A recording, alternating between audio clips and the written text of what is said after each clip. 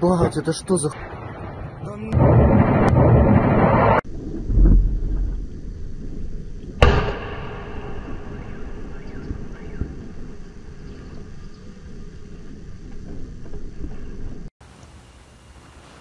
Белка калитки.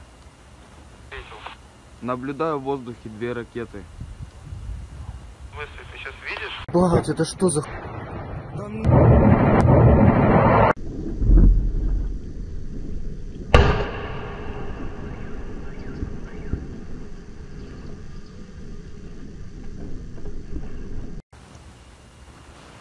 Белка калитки. Наблюдаю в воздухе 2 ракеты. В смысле, ты сейчас видишь? Плагать, это что за...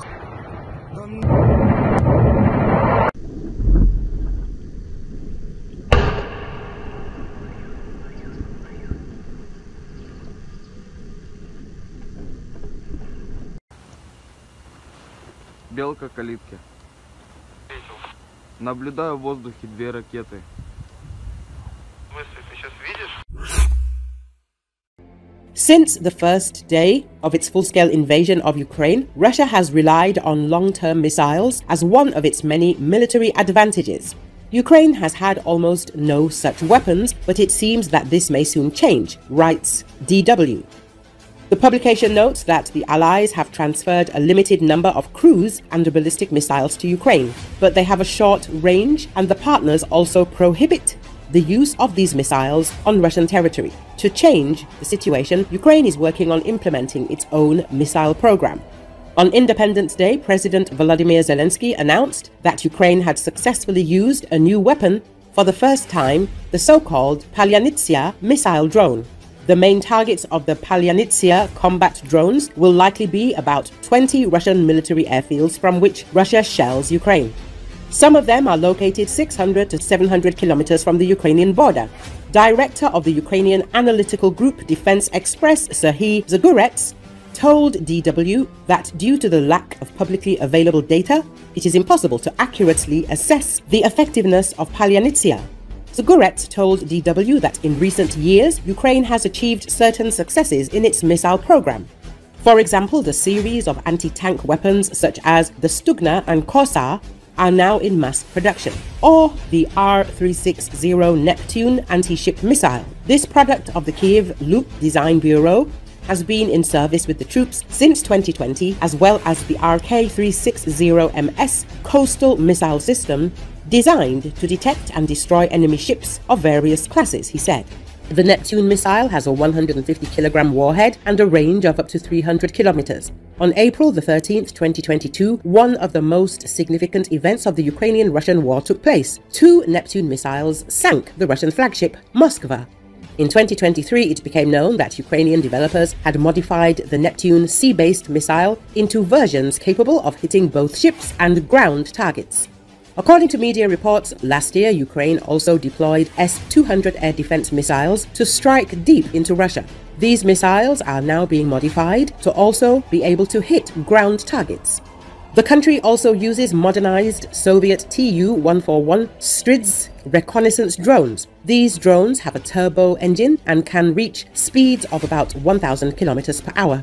The missile in question is the Sapsan short-range missile, which has a fuselage diameter of 0.9 meters and a range of 500 kilometers. The missile is known under the export name Grom-2. It is noted that Ukraine has manufactured Grom-2 for Saudi Arabia with a diameter of 0.6 meters and a range of 280 kilometers. Since the beginning of the war, the development of the Sapsan has not been publicly commented on, although Russia has repeatedly stated that it shot down Ukrainian Grom-2 missiles.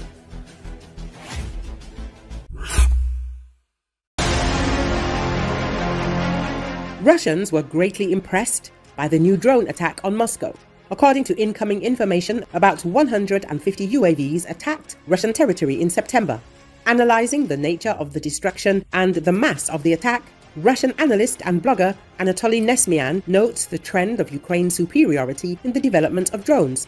He emphasizes that Russia needs to copy Ukraine's experience, but this is impossible due to the complete centralization of all processes in Russia.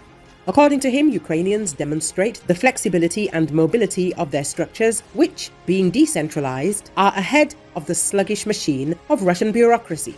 Nesmian emphasizes that Ukraine's raids are becoming more massive and destructive, and the UAVs themselves are becoming more technically advanced.